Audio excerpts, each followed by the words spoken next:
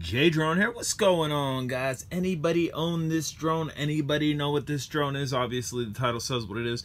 It says Swagtron 150. Essentially a Rodeo 150, but branded Swagtron. There's a couple differences between this and the Rodeo, but I'm just going to do a basic overview of how to get it off of this radio and how to get it on this radio. It's really simple. I would assume the Walkera Rodeo is going to be the same thing. But before we get to the radio, let's look at it. Look at those crazy antennas sticking up. Very unique looking drone. The antenna on the back I do not agree with. I believe that should have also been sticking up. Easily modded, just unthread it and thread a different antenna on. We have multiple ports over here, as you can see. We'll try to get in on them. External RX port, S-Bus, PPM. So you could hook up your own receiver to this if you wanted to.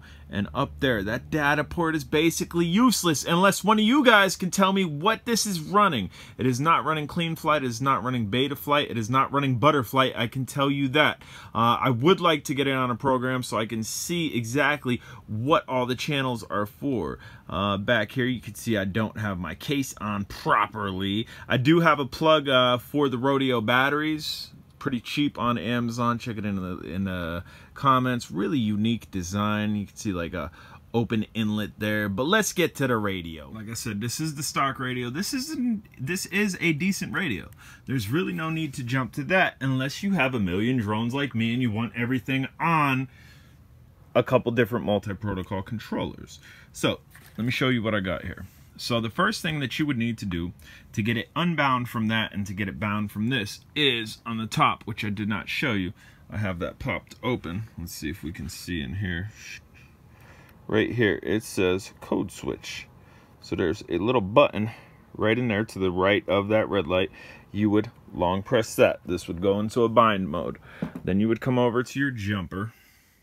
And let's go in here. You can see I have it labeled Rodeo. You would go to model menu. You would go up to model setup. Let's see if we could focus a little bit better on there. You would go to load and new model. And then you would go down here, name it whatever you want. You would go down here, make sure that's on multi. Then you would make TX power 150. There's no reason not to go all the way up. Higher the milliwatt and power, the better range that you're going to get. Then you go down here. Then you go down here. It's Devo. You want this on Devo. This is a Devo controller. It's labeled Swagtron as we focus now. Sorry about that, guys. We're focused on the screen. It's labeled Swagtron, as you can see right up there. But this is essentially a Devo controller. So let's get back to this and let's go back and hit model setup. So that would be in bind mode because you've already pressed the button on the top. Right up there next to the red light. All you gotta do is hit reunit, which is basically bind, and then after that you're good to go. You could just fly because this is to arm it, and then you can go, and that's to disarm it. So channel 5 will put you in acro. You can hear it chirping. Channel 6 does the same thing. I don't know what it's for because, again, I can't get it on the computer to figure out what it's for. Channel 5, 6, channel 7 is for a beeper. Very handy. And that's all I've been able to map on this. If you guys know what program this is running off of that I could hook it up to the computer, I would greatly appreciate you. And that's one of the biggest things with this is from the Rodeo is I'm pretty sure the Rodeo's program is known. This program, I don't know what it's running on. Generally stuff's run on Beta Flight or Clean Flight.